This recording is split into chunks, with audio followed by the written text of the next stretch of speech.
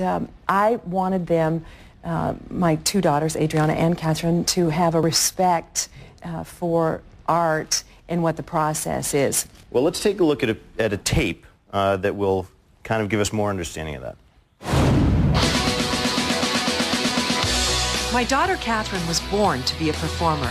Are we going to have a great show today? Yeah! I'm a singer, actress, and vocal coach, so Katharine was exposed to performance from a very young age.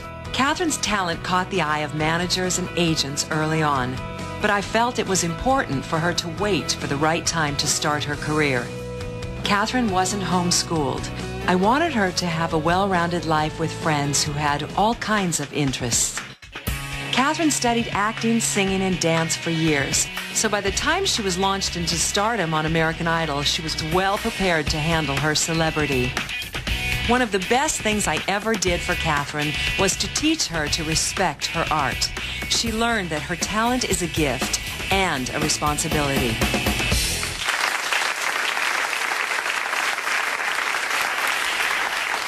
So tell me, as a mother and as a vocal coach, what was it like to see your daughter skyrocket into the American Idol Hall of Fame here? It was a wonderful experience, but the one thing that I always have taught Katharine and wanted her to know is to not strive to be a star or a celebrity.